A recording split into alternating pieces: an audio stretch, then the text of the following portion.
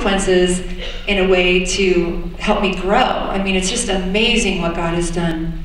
And so he put the name Child of Mercy in my heart, and that's the name of our band, the name of our ministry. I'm a child of mercy. And you know, it wasn't until after my fall that I really truly realized the love, the depth of love that God has and his mercy. I mean, it's just overwhelming how huge that it is. And I just didn't, you know, grasp it until after all that.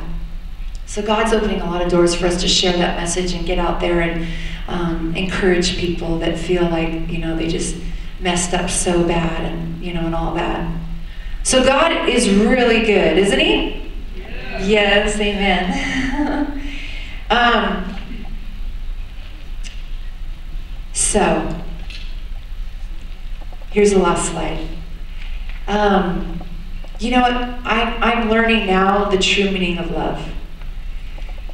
You know, I had a false concept of love for so many years, and I think a lot of young girls and women too, my age and even older than me, have this false concept of love, and they don't realize that only God can meet that deep need perfectly. Relationships are awesome, don't get me wrong, but only God, we have to put our expectation in God and not in other people.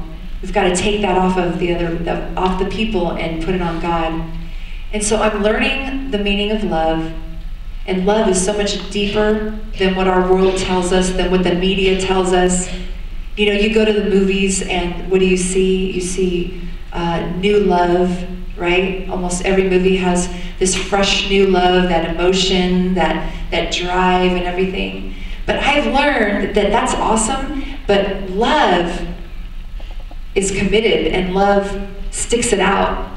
And love is so much deeper than just that emotion, right? And we know about that love with Jesus and what he did for us on the cross and dying for our sins, right? But you know, I want to leave this last thought with you. I thought it was so neat. The Bible says that we love him because he first loved us. We love him because he first loved us. I want to suggest this. I don't believe that we can truly love God the way that he commands us to. You know, the greatest commandment, love the Lord your God with all your heart, soul, mind, and strength. I don't believe that we can truly, fully love God that way until we've had an encounter with him, until we've experienced his love for us. We know in our heads, right? We know the story of Jesus dying on the cross. We know that's awesome, right? But until that heart connection happens, until that happens when we surrender. When we give our lives over to Jesus, when we surrender to him, that's when that happens. Until we have that heart connection, we can't love him the way he commands us to love him, right? So we're destined to be loved. He's going to love us the way we need to be loved. We love him the way we need to love him. And then guess what? The second commandment's like the first. Love your neighbor as yourself. So you see the process? He loved us, we love him, we love our neighbors, and ultimately, we can love our enemies. So love is a process. Love is what life is all about. You guys, if you can get that now, whatever God's doing in your life, it's because he's working out love somehow. Either to love him more, to love others more, whatever it is, the goal in life is love.